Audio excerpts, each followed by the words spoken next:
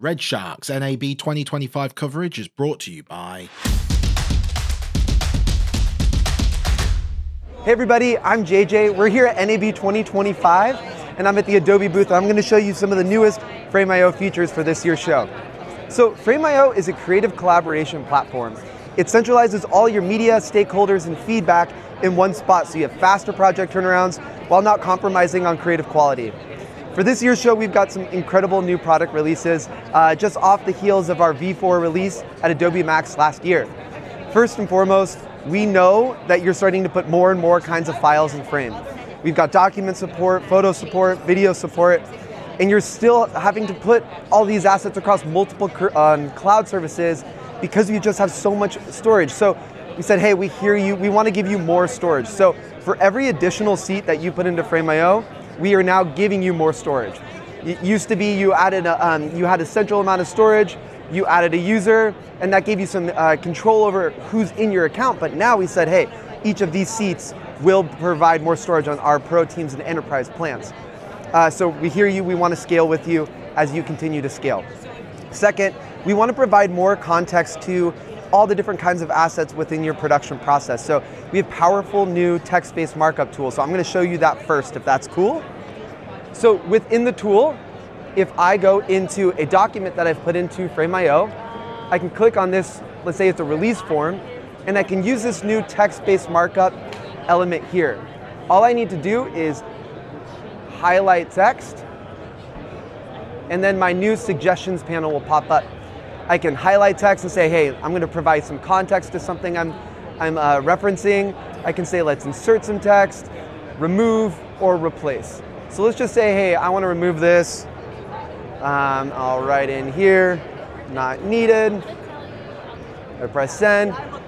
And then that strike through is actually within the document now, and I can reference that the same way that I would within a video review approval or photo review and approval. Now back here on the project level, something I'm incredibly excited we've released, mostly because I've been asking for it since I was a customer before even working at Frame, is the ability to transcribe your clips within just one button. So within here, I now can just click on the transcript button on the bottom right-hand part of the screen, and it will transcript all of the video here. And we have support for over 18 different languages. And it will also support closed captions. So if I just toggle on CC, let me play the clip here. And you can see the closed captions are on the bottom here, but then it will also scroll through the transcription on the left. Why that's really amazing is I can actually now use that to search through that video through the words that she is saying. So before I could watch a video and say, hey, I'm amazed by the content, I could scrub through the images and then start leaving comments where it makes sense. But with transcription, I can say, hey, I remember she said edit in the video. I can just go to this transcript box, type in edit, and now I can find where she says edit within the script. So that is so much more efficient for me within the review and approval process, just giving me more tools as part of my Frame.io tool belt.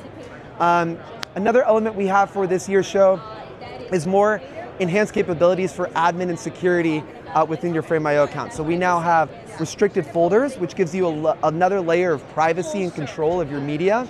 We have access groups not launching into beta, and this allows you to say, hey, I want to give certain permissions and controls to a certain amount of users within my account, but I don't want to go one by one through all of these.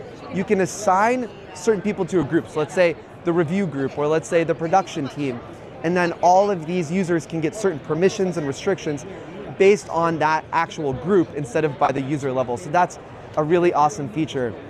And it wouldn't be NAB if we didn't have some new integration and camera to cloud updates for you as well. So Frame.io is now built into the latest version of Premiere 25.2. Now has the Frame.io comments panel just bundled right in there. So you can export out of Premiere right into Frame. You can review feedback and comments right in Premiere without leaving your timeline.